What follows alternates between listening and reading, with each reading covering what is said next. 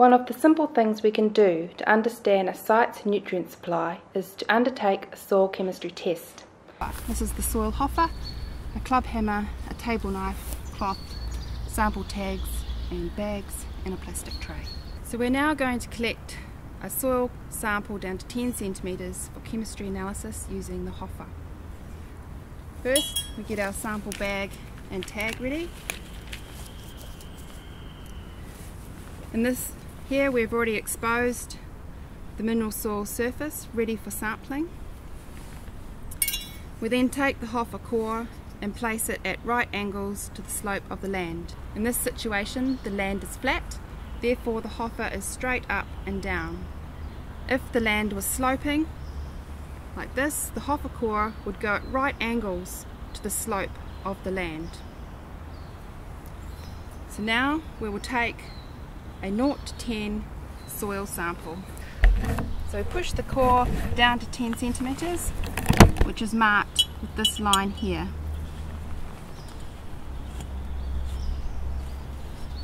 Goes down to the surface.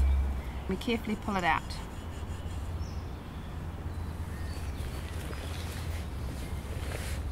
Now we will remove the soil that is stuck to the outside of the core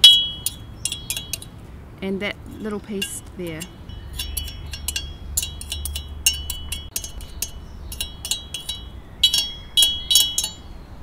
If it sticks hard, you can use the cloth to get it off. Now we put the sample in our bag. We push the core up and place it in the bag.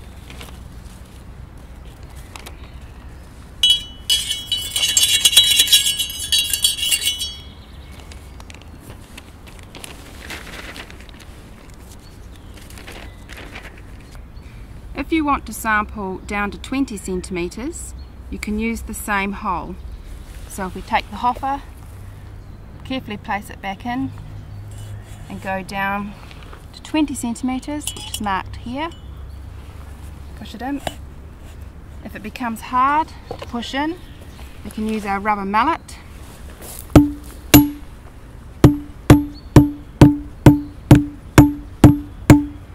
Down to 20 centimetres and then carefully remove.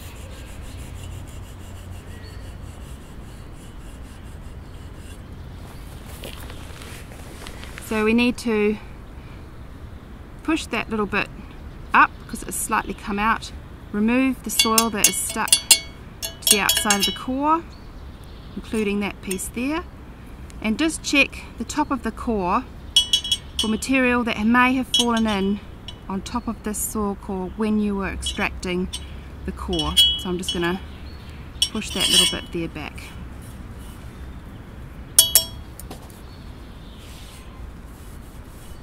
We then get our sample bag, which is down to 20 centimetres ready. We push the core up and you can see there's a little bit of contamination there, so we take that off.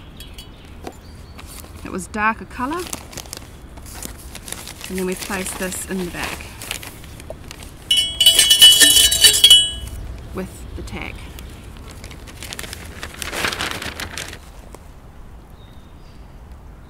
In this example, I have pushed the hoffer core down to 20 centimetres depth and a nice soil core has come out.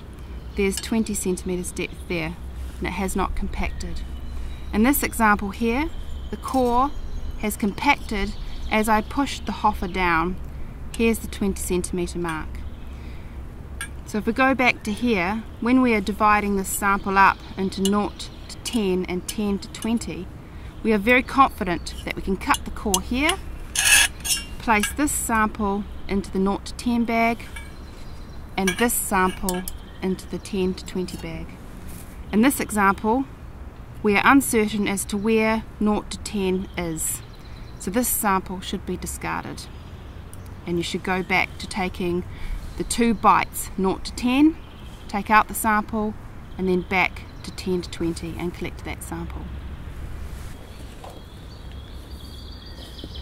To represent a site, it is important to collect a number of soil samples to make one composite sample.